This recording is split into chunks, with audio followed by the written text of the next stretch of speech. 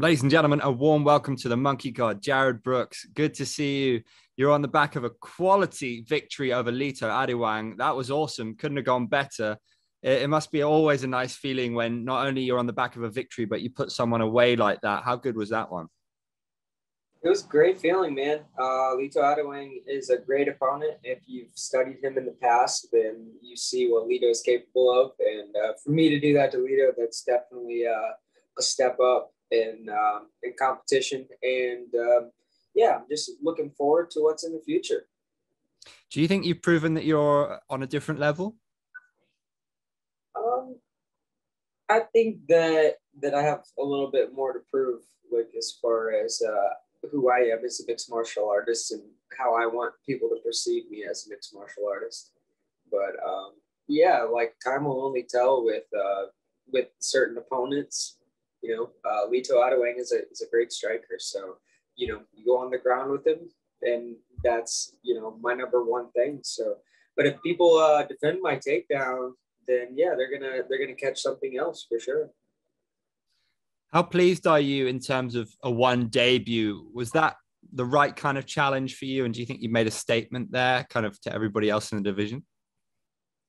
Um, I'm just looking forward to the future. I don't even think that strawweight's going to be the future for me. I think it's flyweight. I think that I have a little bit more growing to do. I didn't even have to cut weight to get to 125. So, but I'm willing to grow and get bigger just to fight those upper echelon guys, and yeah, get bigger heads mounted on my wall. So what's the plan then? Have you mapped this out for yourself? Are you planning to stick around strawweight, or are you just planning to take the title and move on and try and get another one? No, man. It's more of like I win the strawweight title, and I can take super fights whoever they want me to fight. Like I mean, if they put me against like three top five strawweights and I demolish them, then yeah, put me up to flyweight. I think that would be absolutely cool. I think that Adriano Moraes is a great matchup for me as well. He has a great submission game, and his stand up is no joke as well, as you seen what he did to Demetrious. So yeah, I think he's definitely going to be on the list in the next few years. Hopefully he doesn't get beat by that. I don't think Adriano would. He's actually a really good opponent. He's a good fighter. But DJ too, even I mean Demetrious Johnson, dude, that guy is like my hero. So fighting him it'd be a dream come true, no matter what, no matter the outcome. That guy is definitely like one of the reasons why I started mixed martial arts. So getting to fight him would be like a I don't know how it feel. It'd be crazy. You fought once in Bellator and you won. What was the story there? How come you only fought once in Bellator and off the back of a win? Did you decide it wasn't for you, or was it kind of a mutual thing? How come it's unusual to fight once and win and then kind of move on from a big promotion? It wasn't even that. I was signed to Ryzen, and Ryzen did a show with Bellator, Right. and so it was just a Ryzen Bellator event, pretty much. So I don't. It was like a weird co-promotion kind of thing. I didn't Yeah, I know remember.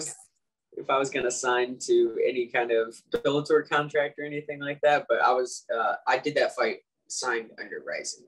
So after Ryzen though, after I left for Ryzen, Corona hit, and then the whole country shut down. They're literally just opening it up like now. So it's kind of crazy that I get into one while while that's happening in Japan.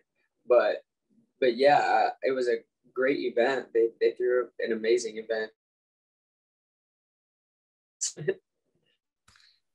Is Asian MMA something that's close to your heart? Not everybody from the States makes that move over to Rise. And, you got the history with Pride and everything. Is that something that was always kind of on your bucket list to do? I just go what God takes me to. So it's like I'm just on this journey. Wherever I go is wherever I go, and wherever I fight. I don't make these calls and these shots. I wish I could, I'd fight in the States every time. But I absolutely love my Asian fans. All of my Asian fans are top priority to me. They've only showed me love. They showed me more love than anybody around the world. Actually, Chechen fans, those guys are absolutely crazy, and I absolutely love my Chechen fans as well. But yeah, I don't even know where I was going with that. But how about the rule sets in Ryzen? You know, they have soccer kicks in one. You can knee to a grounded opponent. Is that something that speaks to you? Are you down with the more permissive, the better? I'm gonna have to adjust to that a little bit more. I had a lot of knee strikes that I could have done on the ground with Lito that I didn't do. So it's something that I definitely got to work on. And even in Ryzen, you know, I was working on doing it, but I didn't get a chance to do any soccer kicks or knees. I think that it's really cool that you can do that. Being on the opposite side of that, yeah, it sucks, but I mean, I'm usually on the giving side, so it's pretty cool. Your only losses in the UFC were to Davison Figueiredo, who's, you know, maybe one of the best flyweights ever. And then, Jose Torres, who's got a really good record and gone out with the UFC and done really well. And that was kind of an anomaly, the way you lost that fight. So do you think that your record is misleading in that way, that you could actually be undefeated? It was a split decision against Davison, right? And then you had a no contest. Yeah. So do you think sometimes it's just a very small thing that could go either way? And, you know, your record is actually very impressive. It's kind of crazy. Like with Davison Figueiredo, all of the people said that I won that fight. And it's still something that's still embedded in my head that I still want to fight him, even though I feel like I won the fight, you know, just seeing him grow from where he was. And I feel like my fight and him were like at a standstill. Who was going to get to the championship echelon, or who they were going to pick to get to that championship echelon. So that's what fight I really, really would like to get back. If Davison ever gets cut by the UFC, or, you know, if we ever co-promote, let's do it. I'm so down to fight Davison Figueiredo. Brandon Moreno, I'm not worried about that. But yeah, I would say Shorty Torres, I don't even care about that. Like, I don't think that Shorty is that good. I just, period. I feel like I knocked myself out, man. I don't know. Nothing against Jose Torres. I just don't think that he is like the higher echelon of the 125-pound division. He's taken too many hits throughout his whole career. He has literally been a human punching bag, but he comes back and beats people. You know, he's a good winner, and he knows how to win. But dude, there's wear and tear in the sport, and yeah, I don't think he's that good. But Davison Figueiredo is good. He is really good, but that's somebody I just want to get that fight back. But yeah, UFC and I have a past or whatever, but I'm just moving forward with one and seeing where I can push their echelons and mine at the same time. Well, I was interested to read that you want to be the Team Lakay Killer. I think that's a really interesting angle to take, because Team Lakay are, you know, intrinsic to one. They've had such a rich history in the promotion. So that's a really interesting path. And Joshua Pacio is the man holding the belt.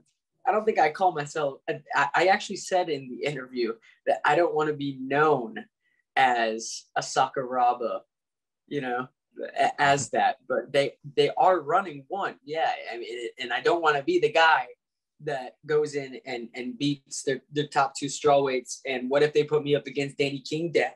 Then I'm like, oh man, I don't want to do that to Team Lakay. I have a lot of respect to those guys, but they can work on the ground game as much as possible. So can anybody else in the world. And there's just levels to the games of MMA, jiu-jitsu, MMA, wrestling, MMA, kickboxing, MMA, Muay Thai, anything like that.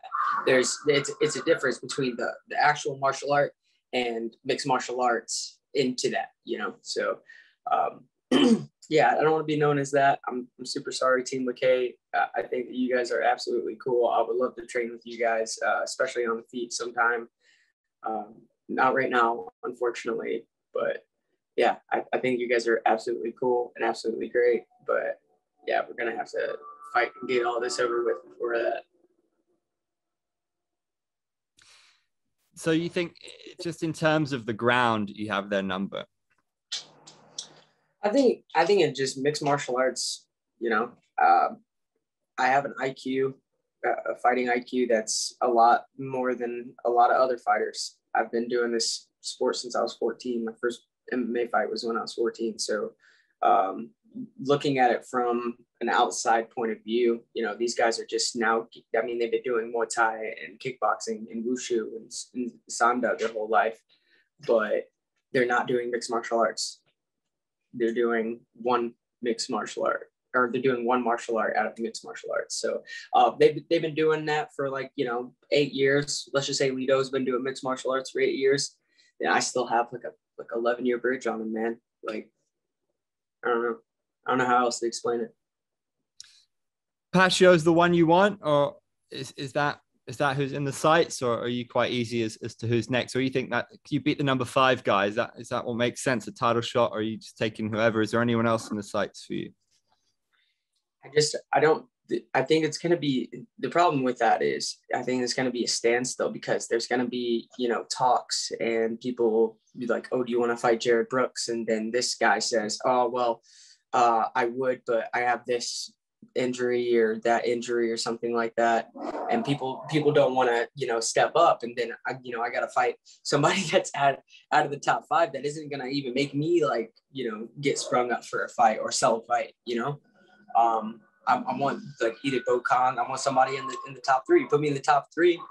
Put me up against the ranked number 2 or ranked number 1 contender, or Joshua Pacio. But I think that the smartest approach is just put me up against Joshua Pacio. I know he'll take the fight, and then the rest of the top 5, they're going to be chasing me, so they're going to actually want to fight me. You know. So everybody's already fought Joshua Pacio. They already know how it is to fight Joshua Pacio, except for Bokong Masinyane and Minowa. But those guys are ranked just right above me. So it's either put me up against them or Pacio. It's an exciting time. What a breath of fresh air for the division and for the promotion. It's great to see you, Jared. Thanks for the chat.